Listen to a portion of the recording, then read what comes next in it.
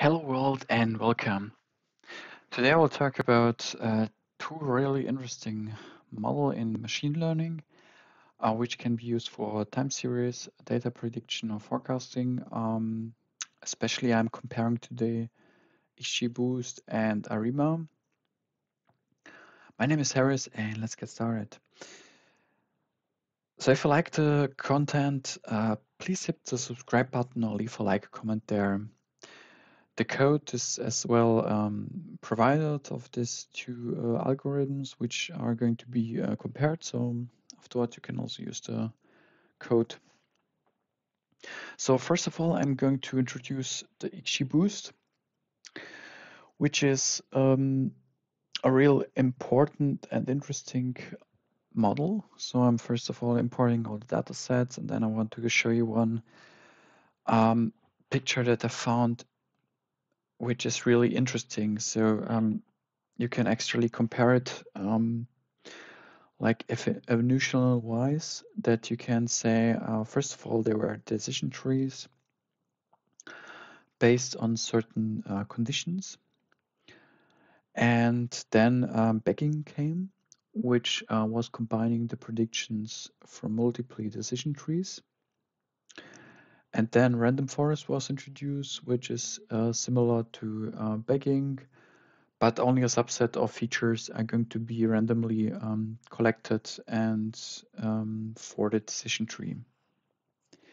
Then boosting was proposed, which is a building model for minimizing the error from previous models. And it's kind of really good performance, and it's sequential, which means it's not parallel, it's sequential. Then gradient boost, similar to boosting, but you have the gradient descent to minimize the errors.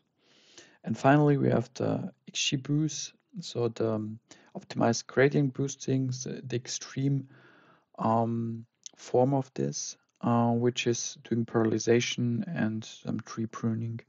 So it's just much more optimized model, which is going to be used today, and I will just talk about it, how you can use it for anomaly detection, maybe in case of predictive maintenance, predictive analytics, where how you can do some predictions or how you can do some forecasts in time series data. So first of all, I'm loading some data.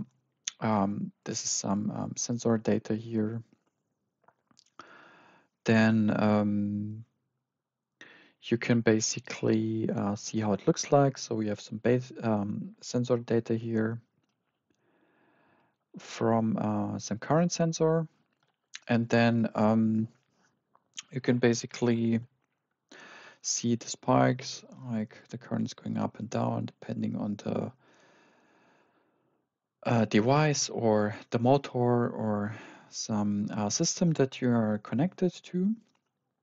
And then now you want to get the same form, right, with the prediction. So I'm doing some data preparation, like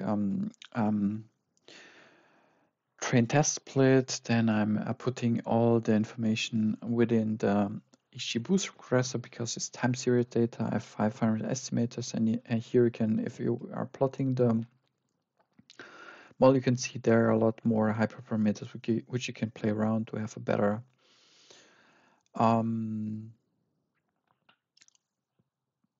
prediction. You can go into the deep. And yeah, there are a lot of hyperparameters which you can use as well. And then afterwards, I'm predicting everything within the X test. And so the test data, which is unseen, I have a really nice root mean square error on max and mean square error, so it's really good performing. And now if I'm actually doing the prediction, I can see that it's pretty good. So it's actually, if you're going to this, you can see this, the training test data frame and test data frame. And you can see it's really good performing, especially peaks. It's very interesting for me. It's also getting the peaks, which is really fine. And then here you can save and load the model. And while loading, you have the same schema. Now I'm looking for anomalies like deviations from the Y predicting loadings test set, and then if there are some deviations, they will be plotted, and you can see the whole data set and then the train prediction, which looks actually really good. And then you can see here the dots, the black dots or black red dots are the anomalies which were found. Due to the deviation, you can see the deviation was pretty high, and that's why we have such a anomaly. So it's actually really good. I really like this model. It's really accurate, and yeah, now we're coming to the ARIMA model, and which I'm going to use the same data set to find anomalies. So first of all, I'm importing all the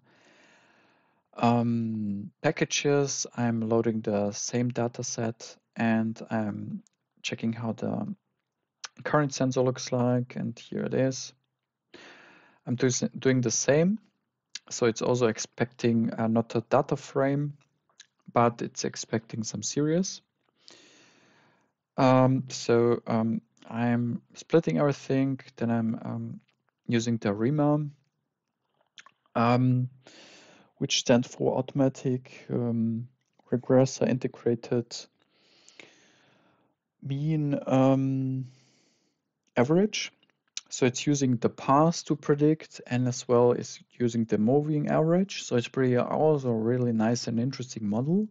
That's why I wanted to compare both of them. The most thing that you can actually do in hyperparameters is the order, to change the order. Then you will see that the prediction looks always different. So this is a really nice hyperparameter which you can use. So if you plot the model summary here, you have such information due to the probation of the probability, the sigma 2, and yeah, some nice information about the model itself. And then you can do the predictive part here to predict the data. And if you are seeing how it looks like the root mean square and mean square, it's much more higher if you compare it to the other. It was 0.3. Here you can see 0.12. Here you have 1.7. So it's not so accurate. I didn't get it so super accurate like the XGBoost, but it really depending on the orders and other hyperparameters. So let me know in the comment section what you think about it. Maybe you can improve it even better, or what kind of model you prefer, of course. And if I'm plotting everything, you can see the prediction looks also pretty good. But if you compare now the prediction with here, with the XGBoost, which is my favorite so far, and now you have the ARIMA algorithm, you can see there's some shift. It don't get the peaks like the XGBoost. And if you're saving and loading everything, you can also calculate the anomalies as well. And then if I'm showing you, I found also some anomalies here as well. But you see the deviation is much more higher. So I would prefer, or the approach that I'm using right now, I would go for the XGBoost actually. I really like that because it's super easy to use. It finds the proper anomalies, the prediction is really good. You can also do a forecasting. So for my case, it was the XGBoost. But let me know what you think about these two models, which one you will prefer or use in your case. And thanks for watching, and see you soon.